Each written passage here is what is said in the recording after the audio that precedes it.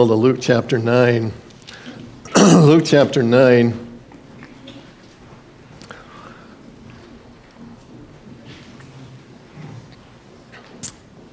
Entitled this sermon, as you may have noticed, Rejecting the Cross. And, I'm sorry, kids are going. So it's another group. See anybody over 4'5" leaving? Going to be suspicious. Okay. Rejecting the cross. The question that might come to mind is, can a believer reject the cross? Surely not. But I want to try and show you this morning that certainly it is possible, not in an ultimate sense, obviously. If you're a true believer, it's the whole basis for your salvation. But in terms of our daily walk, we can most definitely reject the cross. And we see some men who did so this morning, beginning in verse 43 of Luke chapter 9. All were astonished at the majesty of God after Jesus had healed this young boy with a severe case of demon possession. All were astonished at the majesty of God. But while they were all marveling at everything he was doing, Jesus said to his disciples, "Let these words sink into your ears.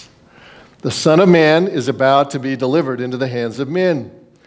But they did not understand this saying, and it was concealed from them so that they might not perceive it.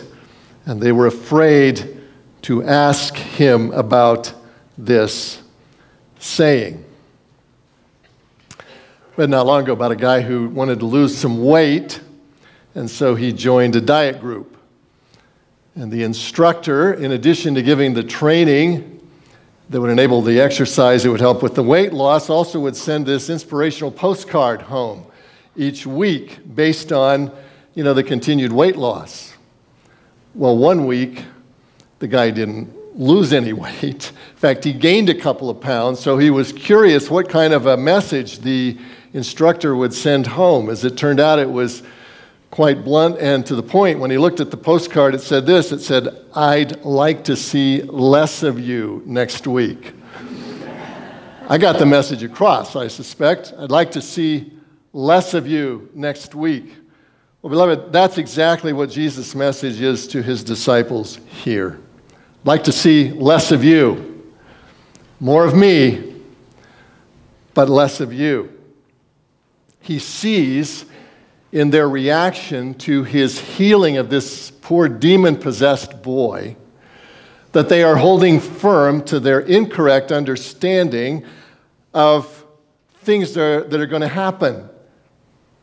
So they're going with their interpretation as opposed to what actually awaits. Drastic change is coming. And Jesus is doing everything he can to prepare them for it, and they simply are not having it. We called them last week unbelieving believers, and here that unbelief persists. Now you remember back in verse 18, if you were to go back there, you would see this is the place where Peter confesses that Jesus is the Messiah. The apostles have come a long ways to recognize that particular fact, but they still have a long way to go, and Jesus knows that.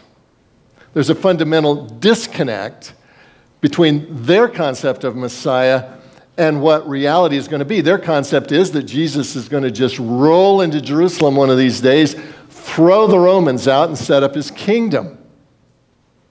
They're not realizing the price that's going to have to be paid in order to provide for that possibility. They still haven't gotten the fact that redemption costs, and it costs dearly. So when Jesus informs them that he must suffer and die, it just doesn't compute. They just don't get it. So Jesus takes three of them, next part of that chapter, Peter, James, and John, up to the mountain of transfiguration where his deity is revealed and they see his glory manifested in this wonderful shining light, amazing light. And they see him talking with Moses and Elijah about his coming death and resurrection and ascension, his exodus. He is showing them that the kingdom that they anticipate is not incompatible with suffering. That in fact, the suffering is necessary in order to provide the price of redemption for those who will be part of the kingdom. He's trying to get this across in words, and he's trying to get it across in visual images. But they still don't get it. They prefer to stay on the mountain. They don't want to come down to the valley. And when they do come down and Jesus heals this awful case of demon possession, they begin to kind of come back around. But they're amazed at what Jesus can do, and they're ready to encourage him to get on with the kingdom, but by their definition. They're still holdouts. And therein lies the problem. There's too much them and not enough him in their theology, in the way they think, in the way they look at the world. And so Jesus acts. Verse 43 says, all were astonished at the majesty of God, but while they were all marveling at everything he was doing, Jesus said to the disciples, let these words sink into your ears. The Son of Man is about to be delivered into the hands of men. Jesus is once again trying to bring them back to reality. Yes, the kingdom is real. Yes, the healings are real. Yes, redemption is real. But there's a price that has to be paid for all of it. He has to die. And guess what? They do as well. Didn't we see that in Luke 9, verse 23, where he told them, if anyone would come after me, let him deny himself, die to self, take up his cross daily and follow me. But here these guys are, believers, yes, but still unbelieving in their daily outlook, still focused on their view of Messiah rather than that of Jesus. Rather than taking up their cross daily, they are climbing down off their cross daily, which may sound familiar. And Jesus is telling them, guys, I need to see a little less of you and a lot more of me. It just needs to be that way. Unfortunately, it's going to take a lot of failure before they finally get the point for good. Unbelief made a mess of their lives. It always does. You can go to the heart of almost any messed up life and find unbelief at the bottom of all of it. Somewhere. Some kind of rationalization, some kind of failure to put our trust and belief, confidence in God. Unbelief is destructive. All of us have areas where it's too much us and too little him. And we will pay a price. But here's the thing, beloved, it doesn't have to be that way. It doesn't have to be that way. And what I'd like to have us see for a few moments here this morning is to note the pattern. There's a kind of a pattern of failure here in these few verses. And if we can identify the pattern of failure, we can perhaps pinpoint the areas in our own life where this whole thing has a foothold and break the mold. So what is the pattern? Well, number one, they are distracted by success. They're distracted by success. They're astonished at what they see when Jesus heals this man. They're marveling at everything he's doing. After 2 years, they're still amazed at Jesus, but that's part of their problem. They're distracted by the success. In their minds, if Jesus has this power to do all of these wonderful things that they've seen, why can't he just basically wipe out his enemies? Why can't he just overpower them anytime? And the truth is, he could. He could overpower his enemies at any time. But then there would have been no redemption. It had never occurred to the disciples that Jesus might willingly go to his death for their sake. They missed the point that this death that Jesus was going to was the plan of God before time ever began, for one reason, because it was the only way to pay the penalty for mankind's sin. The only way. It was the only possible solution to that problem. But outward success had distracted the disciples. They were off on the idea of success. Suffering, they were not into that. They were into, let's just keep this thing going. We're on a roll. Why stop it? Left to their own devices, in other words, they would have deep sixed their own redemption. Beloved, God doesn't define success the same way the world does. Hopefully you've learned that or are learning it. God doesn't define success the same way the world does. It's not about how much money comes in. It's not about how many people are attending. It's not about how many miracles are happening. It's not about any of that. Let me tell you what success is from God's perspective. Success is aligning with the will of God. Success is aligning with the will of God. That's why when Jesus is going to teach his disciples to pray, in another chapter and a half, he's going to tell them that part of the prayer should be, thy will be done on earth like it is in heaven. Because that would be success. And in this fallen world, beloved, sometimes success leads to spectacular events and wonderful results. And sometimes it leads to suffering. It was the Lord's will that Jesus come and do all these miracles and so on, right? It was in the power of God that he was doing that, but it was also the Lord's will that he suffer and die. And if we haven't learned and gotten that straight in our mind, we will surely fail just as miserably as the disciples did here. When the miracles cease and when the suffering begins, they want it out. We got to be sure, beloved, that we're not held hostage to this success syndrome that our world is so into. It's great when God grants it, right? We all want wealth and health and power and worldly success. We all want to be comfortable, but it will not always be so for the true believer in Christ. Jesus tells his disciples in Matthew 10, verses 17 and 18, beware of men, for they will deliver you over to courts and flog you in their synagogues, and you will be dragged before governors and kings for my sake to bear witness before them and the Gentiles. Persecution, beloved, is part of the deal when you choose Christ. So when we become distracted by the thoughts of what we think our definition of success is, we have missed the point. We begin to think suffering is an anomaly. It's not.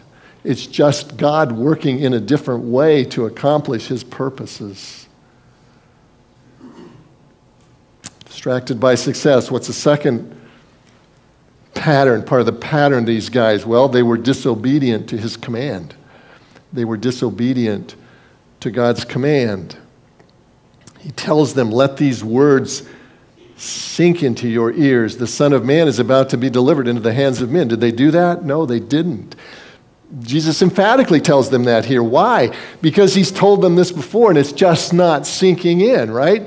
Here's what they were doing. We have to understand this so we understand we can. They were rejecting the cross. They're rejecting the cross. The only thing that would save them, and if they had had their way, they could have never been saved. Are you seeing that when you start to put your mind and your way of doing things and the way you think it ought to work out against the direct commands of God, you're rejecting the cross. You're rejecting the thing that will save you. They're rejecting the thing that will heal you, although it seems right to you. It seems so right. They thought they knew better than Jesus. He said this in Matthew 16, Matthew's account of Peter's great confession. Here's what Peter said. Well, let's just look at it. Matthew 16, beginning in verse 21. Matthew 16, 21. From that time, Jesus began to show his disciples that he must go to Jerusalem and suffer many things from the elders and the chief priests and the scribes and be killed and on the third day be raised. And Peter took him aside and began to rebuke him, saying, "Far be it from you, Lord, this shall never happen to you." But Jesus turned to Peter and said, "Get thee behind me, Satan. You are a hindrance to me. For you're not setting your mind on the things of God, but on the things of man." Listen, unbelief will sink you in the quicksand of disobedience faster than you can say the words. Unbelief will take us to the point where we want to correct Jesus. Peter tells Jesus, "Listen, this isn't going to happen on my watch, Lord. You're not going to die while I'm around." He missed the point. Jesus had told him, not only am I going to die, but I'm going to be raised again. But Peter was so focused on the die part, he never heard the raised part. He responds, "Not on my watch, Jesus. Don't talk like that." And Jesus tells him, "Get thee behind me, Satan." Beloved, when we disobey, we're rejecting the cross just as surely as Peter was. Doing Satan's will, not God's will. To say to God, don't be talking like that, or words to that effect, whatever it sounds like in your language. Don't be talking like that is so foolish, right? But it's so human. We do it without even thinking about it. The Bible says, count others more significant than yourselves. And we say, don't be talking like that, Lord. You don't understand how dumb those people are and how much they've already hurt me. Left to their own devices, they're going to paint the church pink.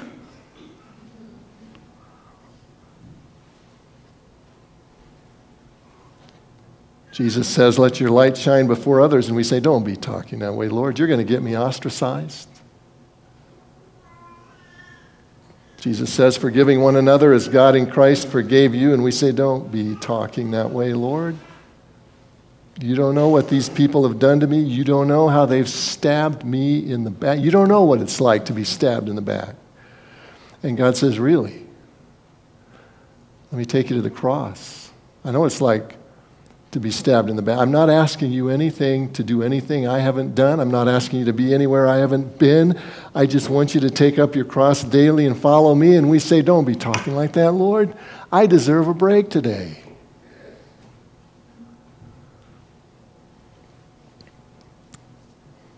Disobedience. We rationalize our way into it on a daily basis. I love what Martin Luther did one time. He had his congregation, right? And he preached the same sermon like 3-4 weeks in a row. About the fourth week, the people finally recognized, hey, I think that's the same sermon he preached last week. I've often been tempted to try that and see how long it would be before anybody really caught on, right? But Luther actually did that. And they came to him finally and they said, "Luther, don't you have any other sermons?" And he said, "Yeah, I got a whole bunch of them. But you're not going to hear any of them until you start doing this one." You're not obeying. You need to obey. I can tell you this, when we start saying, "Don't talk that way, Lord," disobedience is just right around the corner from that little phrase. You can count on it. Thirdly, they were denying what they didn't like. They were denying what they didn't like. Verse 45, back in Luke 9.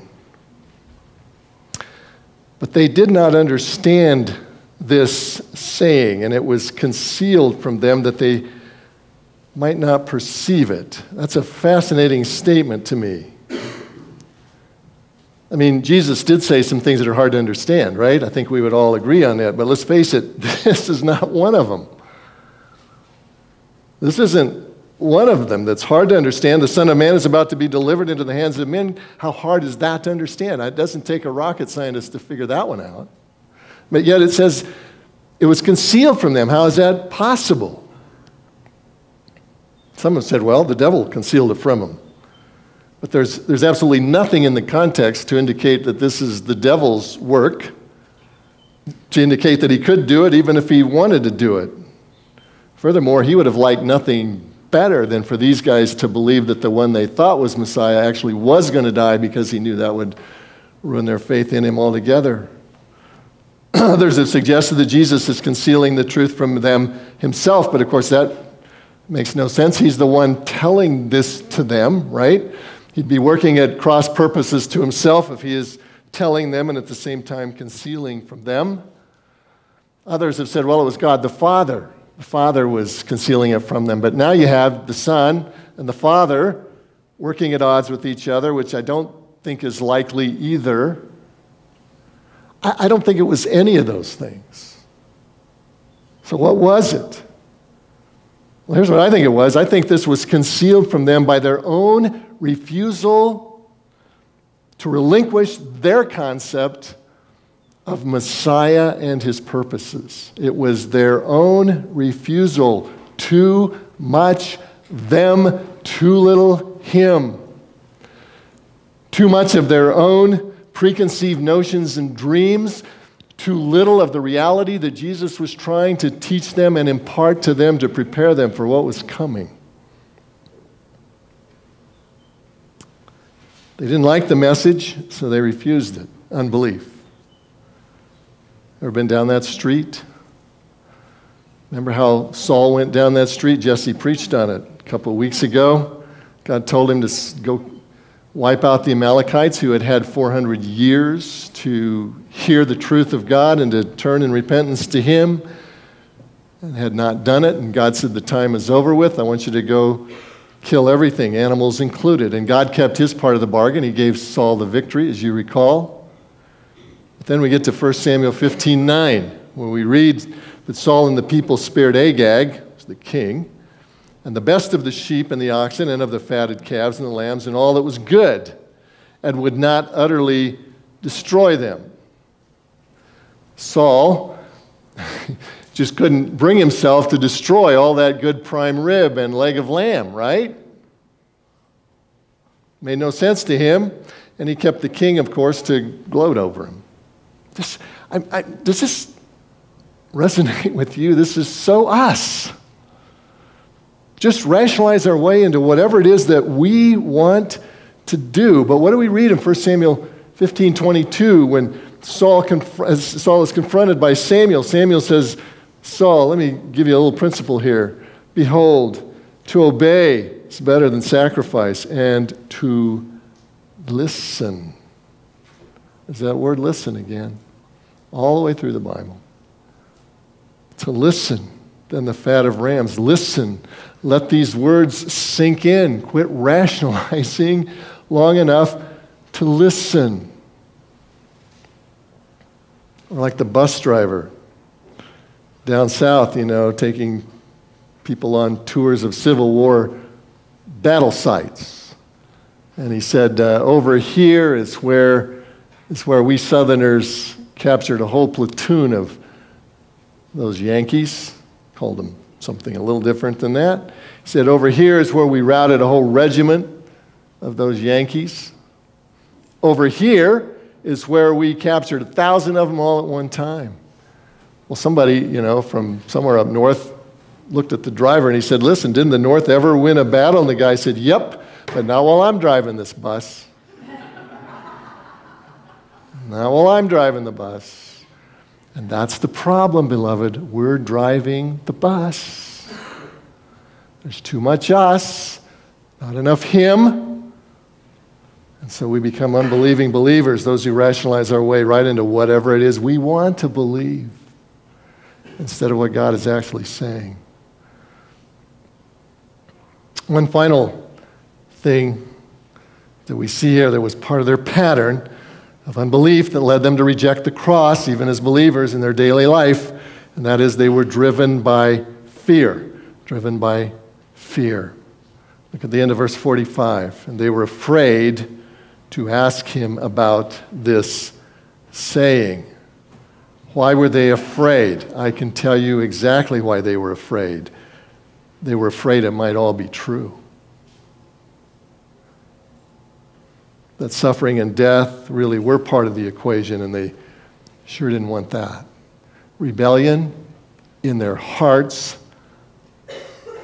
kept the meaning of redemption hidden from them. They feared the truth. They didn't want to know. That's which they were afraid to know, and so they actually didn't know.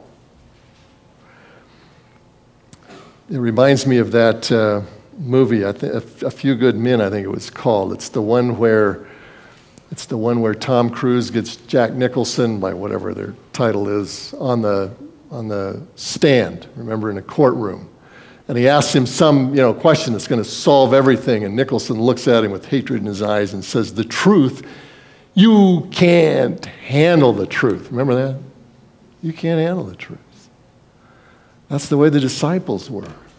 They couldn't handle the truth. They didn't want the truth, and so they didn't know the truth. In some ways, we ought to love the disciples for this. They're so human. They're so like us, are they not?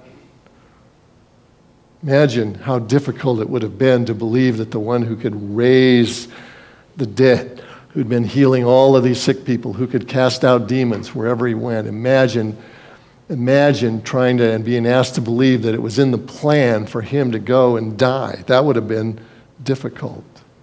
That would have been tough.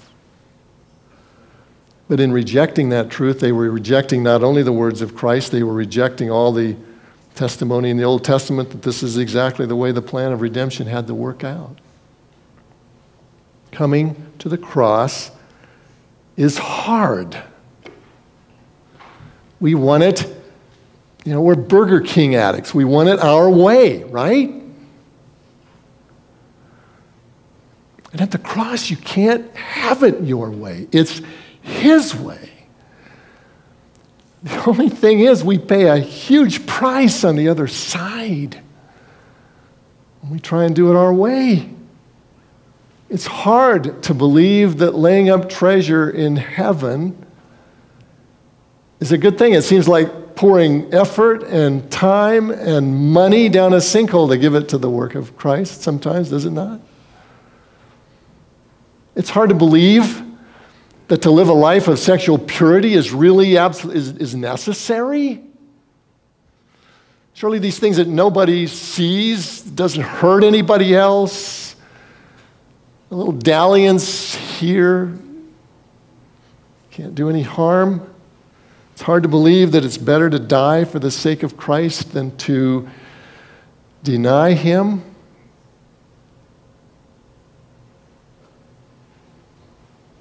Is that really true?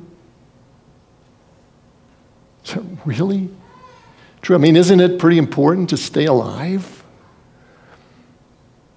Shouldn't we call in question all those Christians in the old days who were dying because they wouldn't say, "Curious Kaiser"? That's all they had to do was to stay alive, was to say, "Curious Kaiser, Caesar is Lord." And they wouldn't do it. Weren't they foolish? They knew in their hearts that Jesus was Lord. Wasn't that enough? Why give your life for a simple phrase like that? Why? I'll tell you why. Because they knew what Jesus said in Matthew 10:33 when He said, "Whoever denies me before men, I will deny before my Father." And they believed it. They believed it. It was hard. We're not fixed yet. Phew. It's hard to believe that, right? But they believed it. They believed it, even though it was hard. They lived the Lord rather than in the fear of man. The disciples had hard lessons to learn before they would take up their cross daily. I know what happens. Somebody's put a bug in there that says that's the end, right? I know what's, just in case you think I don't know. At this point in their lives, the disciples were in many ways still unbelieving believers. They were about to fail the big test that came at the cross, right? Preferring their own interpretation of things. So when it didn't happen that way, they ran. They hightailed it like so many cowards. Why? Because they were distracted by success, because they were disobedient to the commands of God, because they were in denial about that which did not conform to their liking, and they were driven by fear. So what changed? What changed is that over time it became less of them and more of him. Charles Swindoll tells the story about, trying to put a gift together on Christmas Eve for his kids so they'd have it the next morning to open up. He could see the picture of the finished product on the box, working his tail off to try and get it to look like that, but as morning is about to dawn, he still can't get it there. It's still not working. So he finally did the only thing left to do. He went out into the trash and he found the instructions.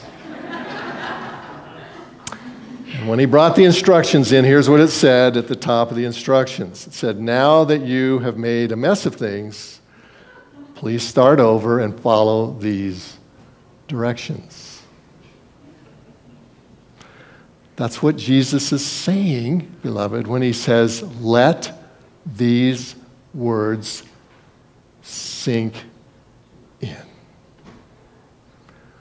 Whether you like it or not, whether it fits your interpretation of life or not, whether you think it's all wrong, let these sink in and obey. And that's how life becomes less of us and more of him. And that's how we embrace the cross on a daily basis. Let's pray. Father, we thank you for this word. It challenges us, because every one of us, myself included, have some places where it's too much us and not enough you. And so I'm praying that you will point those out to us, and that when you do, we will obey, rather than just go on our own way, insisting that we know better, insisting that our rationalization is the right thing, so that you have to just land on us that much harder to get the response that's right. So, Father, bless us by giving us the will to obey. I pray this for the sake of our Lord and Savior, Jesus Christ. Amen.